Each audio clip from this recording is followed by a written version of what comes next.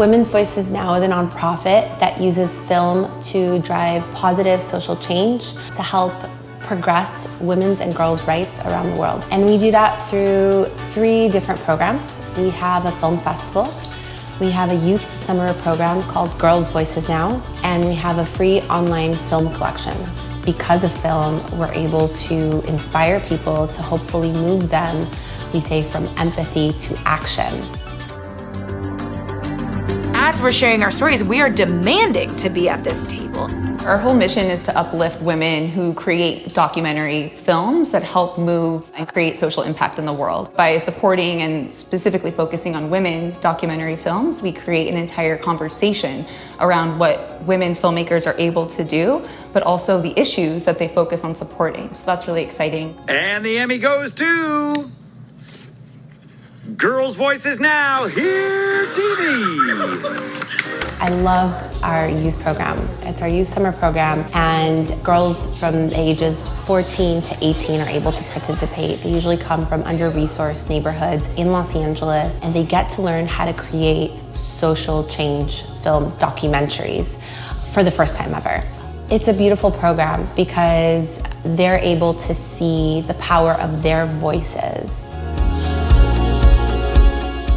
Experience has definitely been once in a lifetime. I sometimes feel like I don't even have that authority to say once in a lifetime because I'm only 16.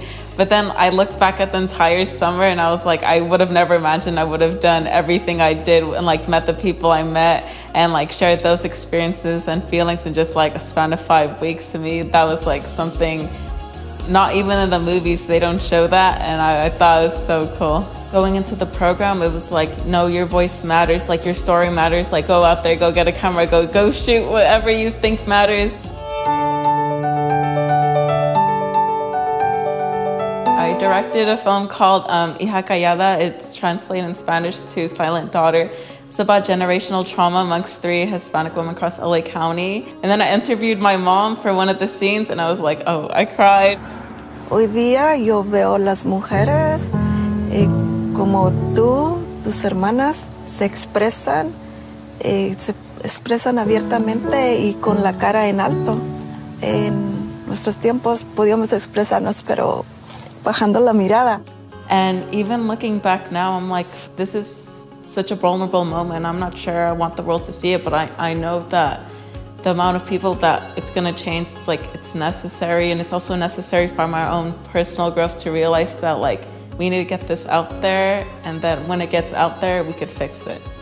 Every single time I walk out into the world, from my little house over there in Pasadena, I know that I'm telling a story, and that story matters, and that's why I'm doing what I'm doing, and that's why I'm excited that I even took part of the program, because it needs to be done, and I'm the one doing it. So it's really cool.